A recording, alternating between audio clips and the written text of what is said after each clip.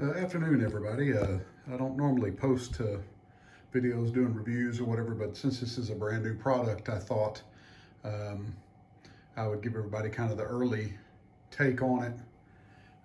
This is the new Cambridge Audio CXN100 streamer.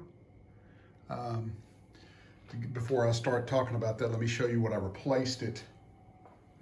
I'm using it to replace. I was using an Allo US bridge signature, running Ruby software and controlling this system with Rune, with the Shanty power supply and the Project Prebox S2 digital DAC / headphone amp, which is a really nice DAC. Has basically all the same feature set of resolution capabilities and DSD capabilities that the Cambridge piece does. But I wanted to upgrade to use, to get the display capabilities and just do a side-by-side comparison of the DAC output quality. This also does have every kind of feature that you could want: AirPlay, Bluetooth. It supports all the big, at least in my opinion, the big streaming services as far as Qobuz, Tidal. Obviously, it's a Rune endpoint. You can do, the connectivity is great.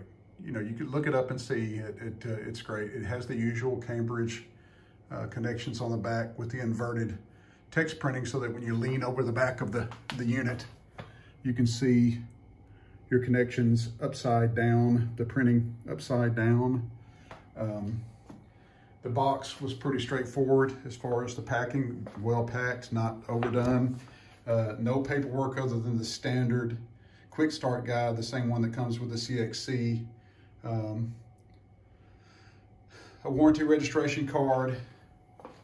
I'm running this thing with a Prima Luna tube line stage and a pair of Macintosh MC60 tube amplifiers. I also use the Cambridge CXC CD transport and the Cambridge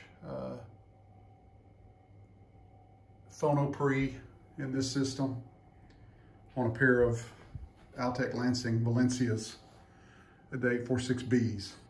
I would say right off the bat, initial impressions of the DAC quality and presentation versus the US bridge signature with the Project DAC, which is that thing really hits above its price point. I say this one, the sound stage is about the same as far as width and depth. It's not any more forward as far as the vocal presentation versus the Project DAC. This instrument separation is great. I would say characteristically, as far as the frequencies across the board, the CXN100 is a little bit, just a touch on the top end initially, more rolled off as far as the sharp edges of the frequencies. The highs are just a little bit, they're not muted, but just in comparison. It has that kind of what I call the typical Cambridge sound. You know, it's detailed, but not pushy, not forward, not bright, not laid back or dark, but not bright. Not quite as edgy as the performance that I got out of the Project streamer. Obviously, I can't play it because just about anything I would play is going to be copyright strike, but I wanted to kind of give a quick thought. The controllability of it is great. Going through, you can literally choose. I've only chosen to have the CXC transport, Bluetooth capability, internet radio, and the Rune endpoint setup. But all the other input choices can be selected via the app.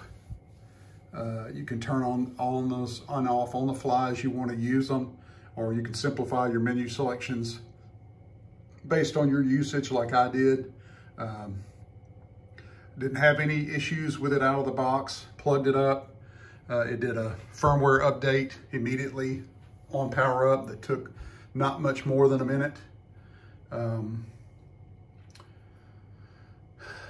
I did have to change one setting on the coax digital input for the CXC to something they called like a TV mode or something, something of that nature. It was having some slight dropout, almost like a little clip every now and then, playing CDs through the XC transport until I changed that setting, and then it went away. And anyway, functionality is great, options are great. Aesthetically, the screen is fantastic. Wish I could show more without, having to worry about copyright there again and let you guys hear it. I don't think anybody that invests in it will be displeased. If I have any issues with it, I'll try to post another video. I think it's a good investment. The price to get all the features that it has, the screen, the controllability via the app, and the DAC performance is really good. It's good for that price point. And if you do have another Cambridge piece like I do with the transport, you can use the Cambridge remote. It doesn't come with its own remote, but you can use the Cambridge remote if you have another one of their products that does have a remote.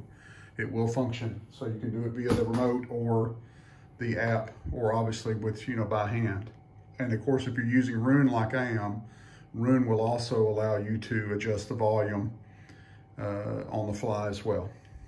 Anyway, I just wanted to first look at the CXN100. Seems to be a nice piece.